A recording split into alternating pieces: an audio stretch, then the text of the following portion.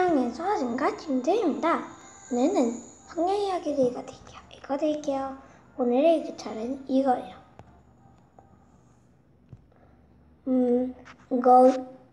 고다 어를 라자라는 이야기예요. 빠르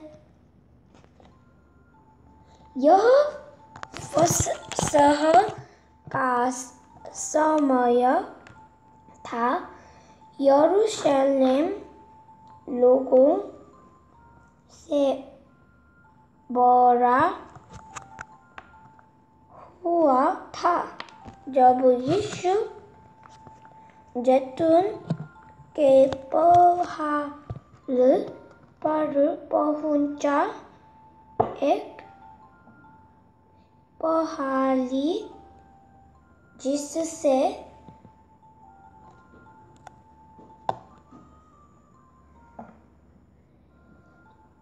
यरूशलेम दिखता है,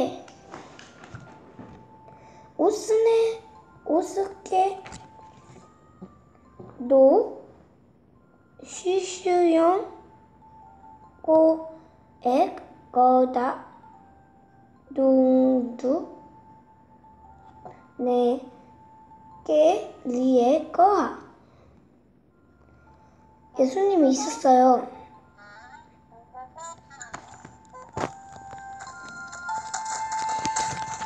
예수님이 이쪽에 한 조그만 당나귀가 있다고 했어요. 그래서 제자들한테 이렇게 말해서 이쪽으로 가라고 했어요. 그래서 갔어요. 와, 정말 많이.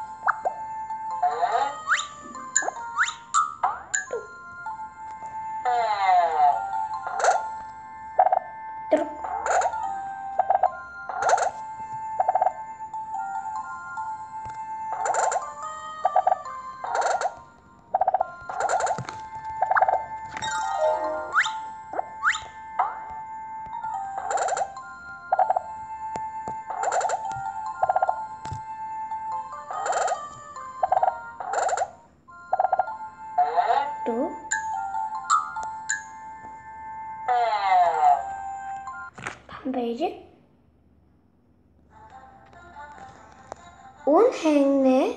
오흥내 거다 누당 और उस पर अपने कपड़े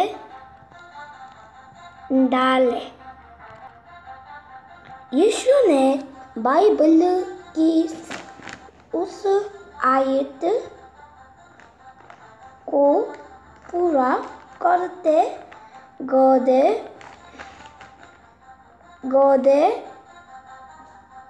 और सवारी की पूरा करते गधे पर सवारी की जो यह कहती है, यरूशलेम देख तेरा राजा गधे पर बैठा आता है। 그러니 진짜로 당나귀가 있었어요.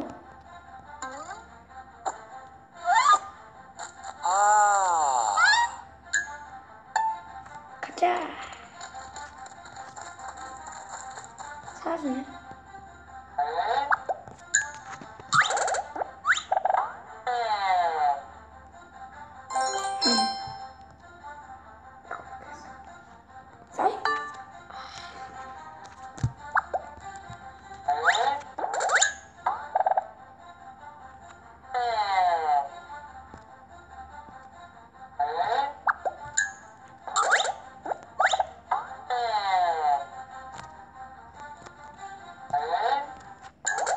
다음 페이지. यीशु गधे पर चढ़ कर यरूशलेम की तरफ गया। बहुत से लोगों ने उसके चमत्कारों को याद किया और उसके साथ शामिल हो गए। उन्होंने उसका आदर करने के लिए उसके आगे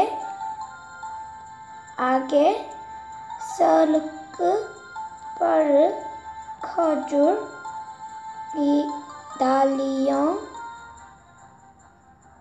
और कपड़े बिछाए।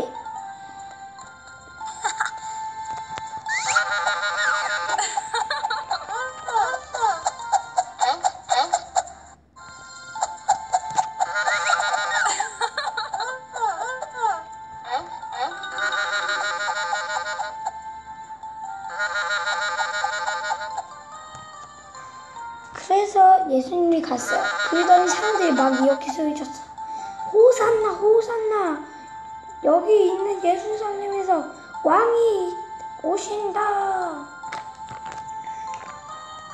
그래서 예수님은 하나님에 대해 알려주시고, 천국에 대해 알려주시고, 하나님의 아들에 대해 알려주시고 다 알려주었어요. 다음 페이지.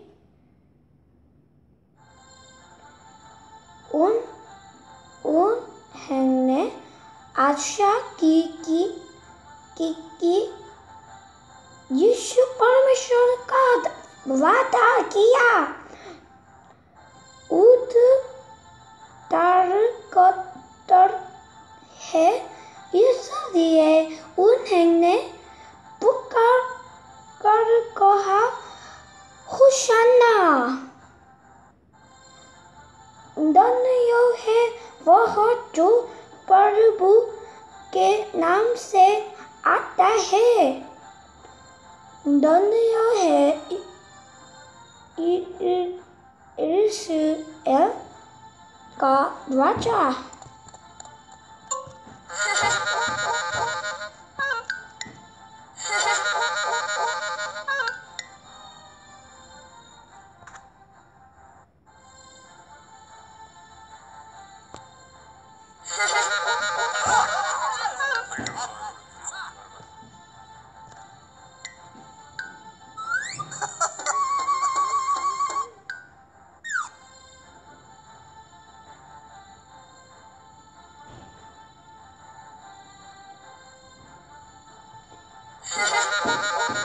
그래서 사람들이 막 호산나라고 그랬죠.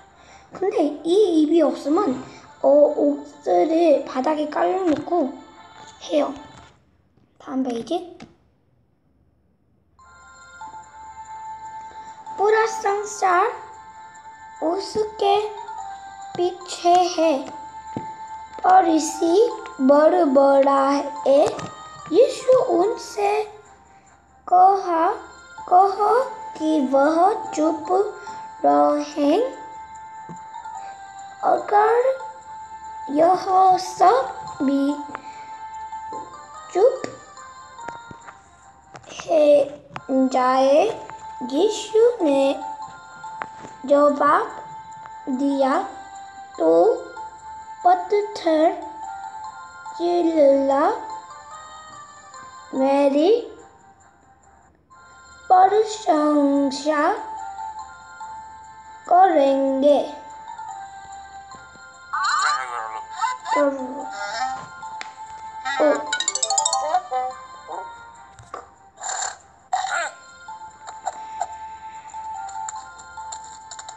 어떤 말을 했냐면 예수님한테 이렇게 말했어요. 사람들을 왜 시끄럽게 하뇨? 라고 여기 여기 있던 사람들이 막 화냈어요. 근데 예수님이 말했어요.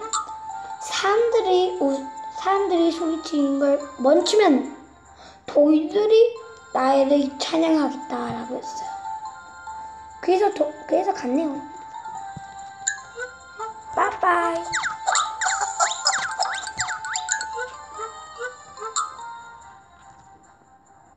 다음 페이지.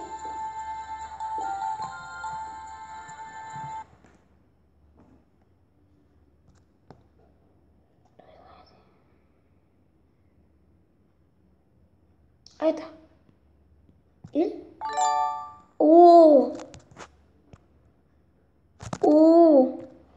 네, 오늘은 성경이야기 읽어봤는데 어떤 생각을 했나요? 그러면 다음에 또 바이.